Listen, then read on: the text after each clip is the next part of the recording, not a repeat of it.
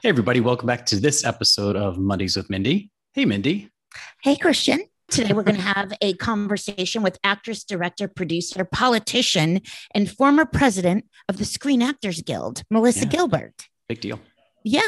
Born and raised in Los Angeles, Melissa began her career as a child actress. There seems to be a little bit of a theme in season 4 here. Um, she began in the late 1960s, appearing in numerous commercials and guest roles in television, but in 1974, she began a 10-year run starring as Laura Ingalls on the NBC hit series Little House on the Prairie. During that run, she also appeared in several popular television movies, including the award-winning The Diary of Anne Frank, and of course, her amazing performance with Anne Bancroft in The Miracle Worker. After Little House, Melissa continued to work in front and behind the camera regularly, and for her contributions to the television industry, received a star on the Hollywood Walk of Fame. Nice. Her most recent credits include turns on stage both regionally and off Broadway. Melissa served as the president of my union, the Screen Actors Guild, for 2 terms. And in 2015, Melissa announced her campaign to run for Michigan's 8th congressional district, but had to drop out, unfortunately, due to health issues. She currently lives with her husband, actor Timothy Busfield, on their property in upstate New York. Wow, I'm very excited to meet her. Ladies and gentlemen. I haven't seen her in decades, so I'm looking forward to it too. Agreed. Let's bring her in. Ladies and gentlemen, big round of applause for Melissa Gilbert. Wonderful. Welcome. Hello, gorgeous. Hi, Lovey. You look amazing. I shouldn't be shocked, but you do. Oh, God bless. Thank you. No, so you. I'm blessed to be married to an incredibly talented director who's also learned how to light. So he lights all my Zooms. It's really yes. Thank you, Tim. Thank you. Yeah. So we start each episode. Christian and I came up with kind of like 20 questions. I picked 5 randomly, and we just kind of start gabbing. Oh, great. Okay. Yeah, that's how we start. Melissa, what's your favorite place in the world and why? It's interesting. Before COVID, I would have said some exotic place that I'd been on vacation. But sure. Since COVID, I've fallen so much more in love with home. It's especially our place upstate, because now it's become this wonderful. We have, our chickens and our vegetable garden, and now spring is here and we're starting to plan our new summer project, and we're always building something and creating something up there. This year, we're taking 4 huge shipping containers ourselves and turning them into a giant barn/storage facility and siding it with old barnwood. And we're learning to do all these crazy DIY projects. Huh. And it's sort of like, it reminds me a lot of the show I grew up on. I feel like I've gone back to Little House on the Prairie, but real this time. I don't have a special effects guy making the fire for me. Yeah. Yeah. Listen, those shipping containers are no joke. My dear friend Doug dug one into, he has a ranch in Marfa, and he dug it into the ground and turned it into a swimming pool. Yep. You can actually turn them into swimming pools in ground and above ground. They're insane. But I'm kind of loving this barn idea. Holy heck. Yeah, it's going to be really fun. It's going to be really fun. I don't know if any animals will live in there necessarily, but you never know. You never know. Yeah. Yeah. Okay, I'm interested in it. Who is the most fascinating person you've met? I mean, you've got a long list there, kiddo. Holy crow. There's so many, because I have so many different lives, right? Yes. All of the wonderfully talented actors and actresses and directors and people I worked with. There's the teachers who inspired me. There's my own relatives. And then there's all the people I met in my varying leadership positions. I'm just going to say politicians. Yeah. Whether I was running for Congress or president of Screen Actors Guild. I mean, who comes to mind in this moment? Anyone stand out? Two things that first popped in my head. Yeah, good. King Hussein of Jordan. Oh. And President Obama. were like, but he wasn't president. He was nowhere near president when I met him. I met him I was on the AFL-CIO Executive Council, and we had a convention in Chicago, and he was a senator, and he was our keynote speaker. And I remember listening to him speak. I'm like nauseous saying this myself, and turning to Ted Kennedy and saying, yeah, oops, dropped another one. Yeah, excuse me. Let me pick up that name. Hang on. I love it. I love it. I turned to him and I said, "Oh, he's amazing." Like I would know this, but no, that's the whole. Those experiences are mind-boggling. That I look back on it and go, "Oh yeah." While I'm out cleaning poop out of the chicken coop now, I think back to those moments and go, "Wow, who am I?" Listen, and I have to say, not to gloss over King Hussein, who I think is one of the most amazing humanitarian, incredible leaders. No? Oh, extraordinary leader.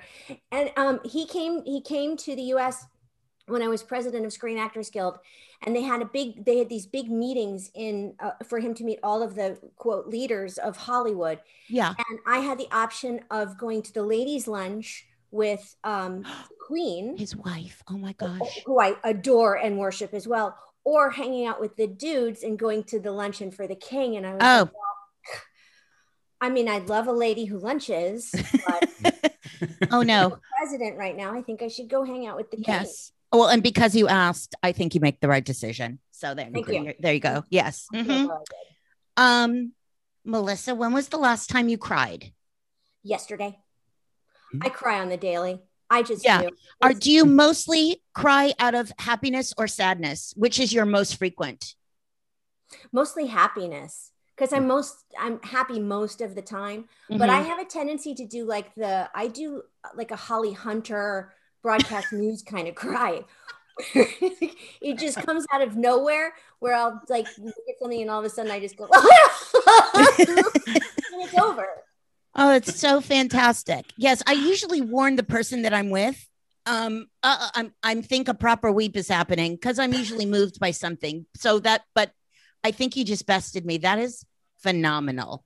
Yeah, you know what? Yesterday, I don't know when the show airs, but yesterday was a really big day for America, and that's why I cried. Yesterday, for us, chronologically, was the day of the Derek Chauvin verdict, and So this episode will launch probably in a few weeks, but I still think this will still but I still think this will be a week front headline news. Yeah, forever. Just the results. Yeah. Forever, as it should be. Yeah. Yeah. Who do you admire and why? Again, just in this moment today, as it comes to you, we won't hold you to it. I admire, there's a few people that come to mind immediately. I admire my husband because of his ability to be, I would say 98% of the time, so easygoing and so just chill. He's just very chill. Necessary. It's really necessary, especially when you're with, a lunatic like me who's just kind of, a little bit all over the place. And I admire all of our children. We have 7 children altogether. Wow. Yeah, he has 3, I have 4, and we have 3 grandkids and another one coming. And I love watching who these people are now. They're my favorite people to hang out with. They're funny, they're smart, they're compassionate, they're active and activated, they're socially conscious, and they're, so far, the ones who are parents are much better parents than we ever were. And I so admire who they are. I just think they're great humans. How fun. Is everyone in the general vicinity, or are you spread out all over? We're so spread out. That's the only thing that's so hard, because we have 2 kids here. My youngest, Michael, is here in the city. Just now that we're getting through the pandemic, he came here to start his acting career. God, great. He's so talented. And not because I'm his mom. I mean, like, I would say, I'm excited. I've seen my kids do some bad performances, and not this one. so he's here. Tim's oldest son, Willie Busfield, is here. And then my son Dakota and his wife are in Austin, Texas. Tim's daughter, Daisy, her husband, their two kids, and his son, Sam Busfield, they're in Sacramento. And my kids, Lee and Sam Boxleitner, and Sam's wife, Andrea, and their daughter, my granddaughter, Lulabelle, are in LA. Oh, wow. Oh, wow. You are literally really coast to spread out. coast. Yeah. We are. We pre-COVID tried to get together, all of us, at least once a year for some reason. Oh, that's great. And now, so now that things are kind of easing, though, Tim and I are planning a cross country because there's a grandbaby coming in June, so we want to be there for that in Texas. Of course. Congratulations in advance. It's just everything. It really is. Among your friends, what are you best known for? Two things. My sense of humor. I mean, I will literally, I'll do anything for a laugh. I'll walk into a wall if it'll make people laugh. I was raised by stand-up comics. So people don't know that about me because I was on the Weeping Show. You know, they just assume that as my Well, I can attest. It's been a minute, but I can attest that you are quite deliciously funny. Oh, bless your heart. Thank you. Very good wit as well, not just the physical. Thank you. Oh my God, what was the second thing? Ask me the question again. See, and I have no memory anymore. No, please. No, the question was, among your friends, what are you best known for? Oh, my ability to absorb and share medical knowledge. I'm like a walking, they call me Dr. Mel. I'm like a walking encyclopedia. When I wanted to be a doctor, I applied to colleges pre-med. I was going to go. I wanted to be specifically a pediatric neurosurgeon. Don't ask me why. At 17, that was it. Until I realized this hobby I had was actually a career. Yes. My mom sat me down and was like, you know, you have a production company and you've done all of these movies on your own already. You could keep doing that and maybe play a doctor on television. So I absorb everything. If I have a medical crisis, I remember everything, or anybody around me, I'm the first one that they call in as an advocate, and I'm get between everybody and the doctors. And it's really kind of interesting, but only to me. No, and obviously you're friends, because that's fabulous to have somebody that can do that. Yeah. What about politics? When did you start plugging in to being a politico? I was not, at least I didn't consider myself to be a political person all my childhood. I was an activist because my mother, God bless her, when we were kids and we were working kids, she got us involved in a lot of different organizations pretty early as more of a way to teach my brother and my sister and I how blessed we were and how important it was to give service to others, because we were so fortunate to have the lives that we had. So, you know, it started with doing work with the Special Olympics and just all kinds of different organizations that helped children. But the politics, I didn't really get it until I hit my early 20s. And I did a movie of the week. The subject matter was about abortion, and it was in the 80s, and it was with George C. Scott and Jacqueline Bisset, myself, and people got really mad that we had done this movie. It was about a mother and a stepmother and stepdaughter, both who got pregnant at the same time. The father, the judge, wanted the daughter to have the baby, and then when he found out that his young wife was pregnant, he wanted her to have an abortion or get a divorce. So we got that conflict, and it was really controversial. And I thought, well, why? Yeah. And then I started digging in deeper, and that's when that activist part started, and then it just snowballed from there. Yeah. And then, I mean, being president of a guild obviously is its own lane, but did that sort of give you the, I don't know, a lack of a better word, ego to sort of like move forward with your voice more assuredly? Because you really dealt with, in both your terms, dealt with some stuff. Yeah, I did. It gave me, I I don't know if I would say ego necessarily, definitely chutzpah to do it, but gave me Better the word. confidence to know that if I could navigate that political landscape, and it was, I mean, Oh, we had yeah. factions, we had the warring back and forth, and then, you know, learning the things that I learned, not just that, but learning how to negotiate a $250 million collective bargaining agreement. I mean, who does Not this? many people do that. Yeah, right. And there's no training for it. You don't go to SAG president school. You get elected and you do it. Yeah. Right. They expect you just to know it. And from there, sitting on the AFL-CIO Executive Council and the California Film Commission, that was like from Major. the frying pan into the fire. And once I had all of that down and had an understanding of what I was dealing with, I thought, oh, I could do this. Yeah.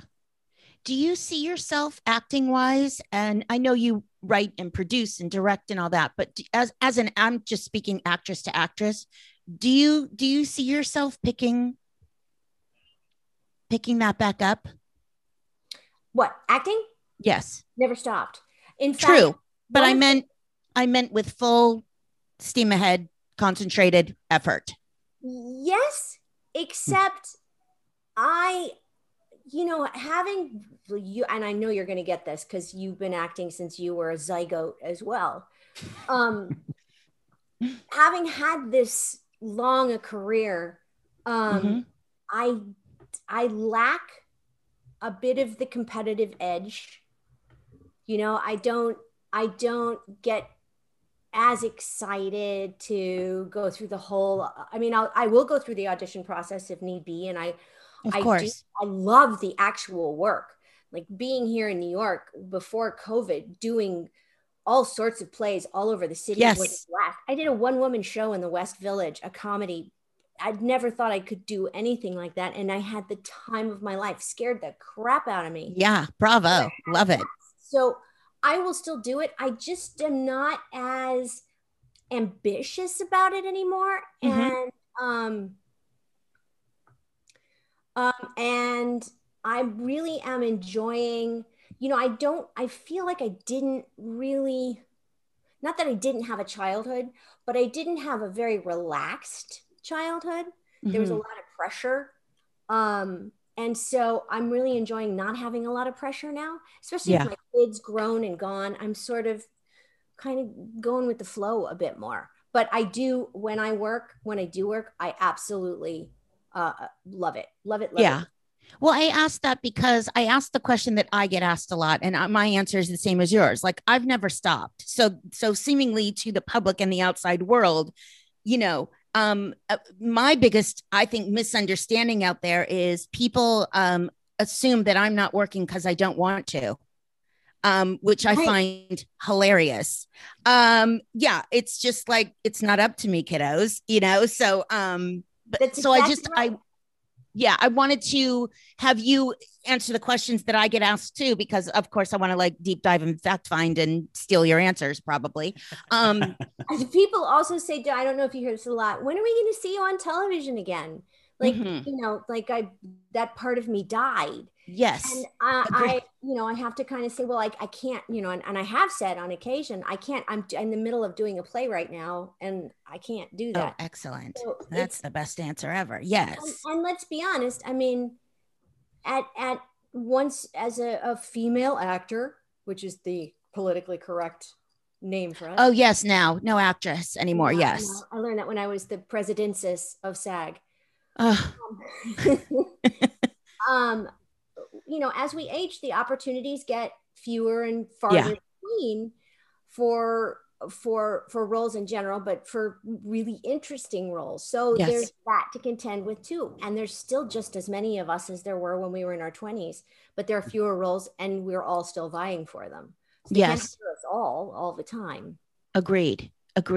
Is there I want to give me a different word than failure, because I really don't identify with that. But was there something that happened and felt like a dull thud that you now look back on and say that was a really big lesson learned, or a disappointment, or it doesn't have to be professional. It could be personal, but a point in your life where you went, I never want to go through that again. But on the flip side, now that I have space from it, I've learned ... Did I ask that in a good way? That's sort of everything that that has caused suffering in any way, shape, or form. Whether it's looking back on a film that I did that I just did not have the life experience to portray, or that I, phoned in and wasn't paying attention to. Lesson learned. I won't be doing that again. Same thing with relationships. I mean, it's no secret that I chose I don't want to say wrong partners, but the sort of mismatched partners for a really long time. And there was always a lack of compatibility that spurred in me this kind of need to conquer it. Okay, well, I'm going to change him and he's going to be the way I want him to be, and that'll be my guy. And it never worked. And I finally really had to let that one go and think, okay, I'm just going to be on my own. And then, in walked Tim, who checked all the boxes, even the ones I didn't even know I was missing. Right. Yeah. But there was no more being with people with who I was so diametrically opposed and trying to change them into the person I wanted them to be. That's that's big. Yeah. I'd have to say for me that's ditto. And also just even professionally, people that or the kinds of people that I thought I wanted to work with. And then given the opportunity, I work with them and I realize this does not feel the way that I imagined it in my mind or that I thought it would go. And so I'm going to hands off that and just say yes to what comes my way. That's supposed to happen, instead of just trying to tackle and fight for it. And, I think expectations, maybe one of the big lessons to learn eventually is to try and live without expectations. That's a biggie, expectations you're going to end up getting crushed in some way. Yeah.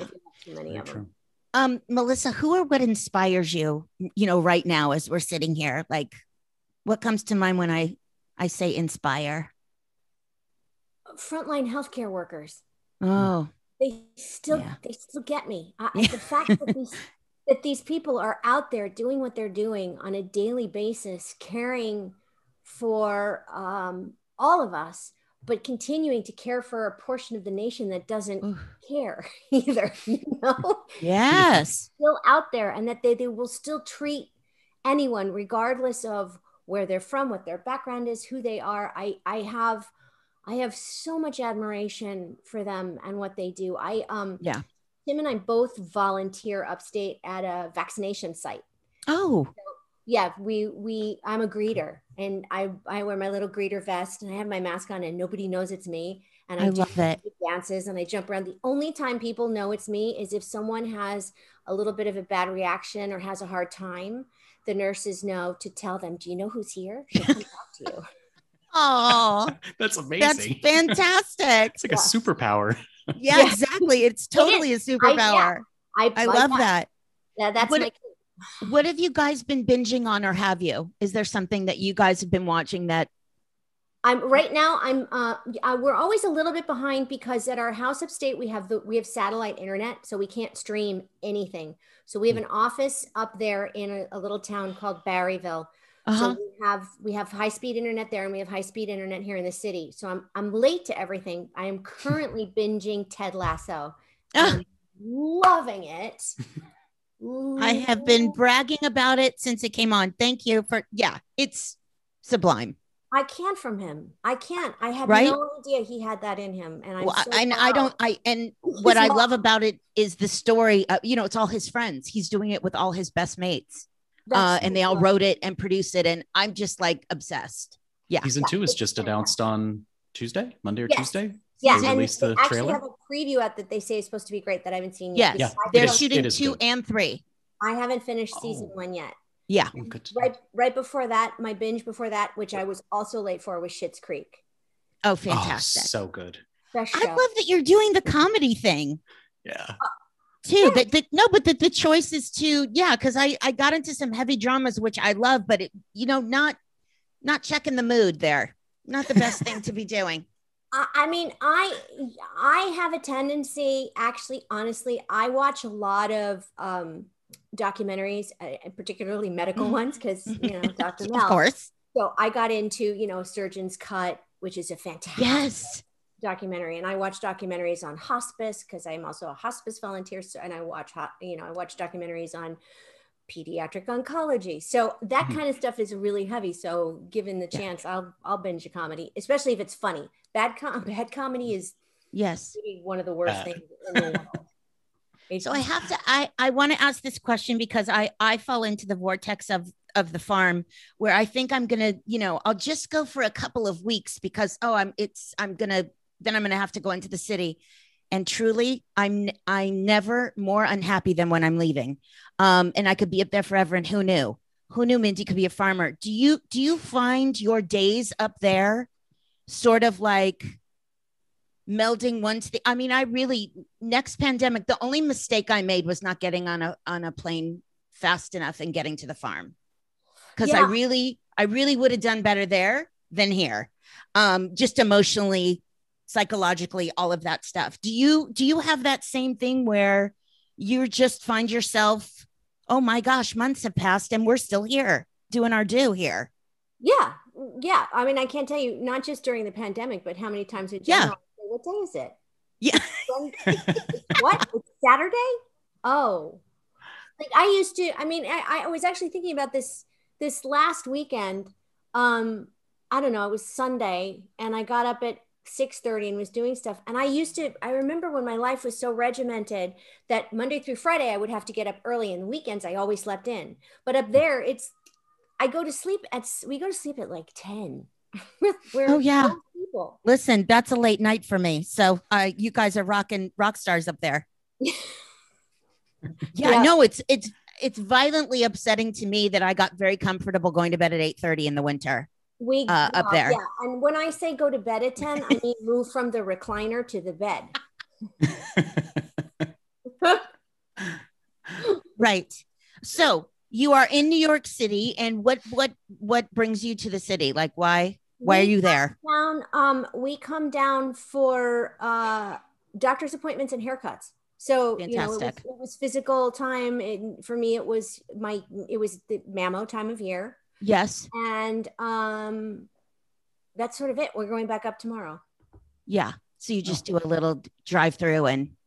Yeah. And especially now that we don't have to have meetings face-to-face anymore. Although Tim does have a face-to-face meeting tomorrow. And he was, oh my gosh, he was shooting a series. His show was the first show back in New York City last year during the pandemic. So they were the first ones to film with the protocols and everything. So he was a lot last year. I didn't. Yeah. You didn't come down with him. No. Yeah. Only when he was Why? here for more than 2 days. Yeah. No, agreed. Absolutely agreed. Well, I want to thank you so much from Christian and I just can't tell you what a perk, pep, whatever it's been to like see your face. You are ageless, and I have such fond memories of us hanging out. I think you're incredible, and I'm just so thrilled that we got to reconnect. I'm so excited. I'm such a fuddy-duddy when it comes to things like social media and stuff. I mean, I have it because you have to have it, and I post, and I do like to stay connected, especially during the pandemic. It was really nice to be able to connect with people that way. But one of the greatest things is being able to go, hey, there she is. Click. Same. Yeah. I tell Christian all the time. I said, honestly, it doesn't dawn on me. First of all, as my Granny Rose would say, I'm only on the Instagram. I'm not on the Facebook or the TikTok or anything else. So it's a portion of the social media world, but I'm a little bit of a hoe when it comes to it. I kind of love it. But to constantly re-find people or just connect to people that I've been fans of, it's been so amazing. Yeah.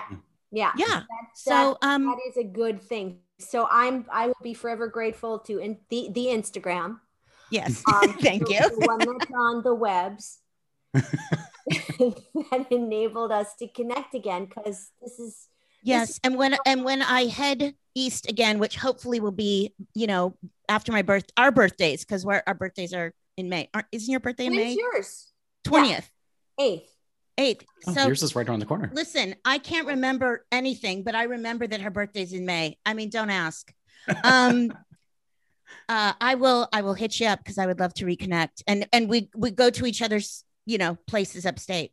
I would absolutely love that. And I'm fully vaxxed. In fact, I am, today is my second week after my second vax. So so you're fully inoculated. Robust with the Moderna vaccine. Well, I too am robust in many ways, but also in the way that you just described. So thank you. So I will be, tapping come Please summer. Do. Come see the chickens. Come hang out. I will. I'm going to have lots of really fun vegetables this year. That's my life. Okay. That's I awesome. love it. That's awesome. I love Ladies and gentlemen, we are so thankful to have had her one more time. Melissa Gilbert. Yay. Oh, thanks guys. Oh my gosh. The best. This episode of Mondays with Mindy is brought to you in part by our sponsors, The Cocktail Party, Love Mary, and Beekman 1802. Tired of cooking? Love fancy hors d'oeuvres but don't have any idea how to prepare? Look no further. The Cocktail Party, Love Mary, is here. For 15 years, New York's caterer to the stars and our pal Mary Giuliani has served her deliciously whimsical hors d'oeuvres to the best names in art, fashion, and entertainment. Now she's put them all in an adorable little box to send from her heart to your home. As Mary says, all you have to do is turn on your oven, pour yourself a drink, and enjoy more time with your guests. She'll take care of the rest. Go to marygiuliani.com or mondayswithmindy.com for more information and to order yours today. Beekman 1802 is a clean and cruelty-free beauty company founded on a goat farm in upstate New York. We craft a range of products from goat milk soaps and body care to clean and clinically proven skincare, all safe for sensitive skin. Visit beekman1802.com or mondayswithmindy.com and discover why more than 1 million neighbors have joined our community.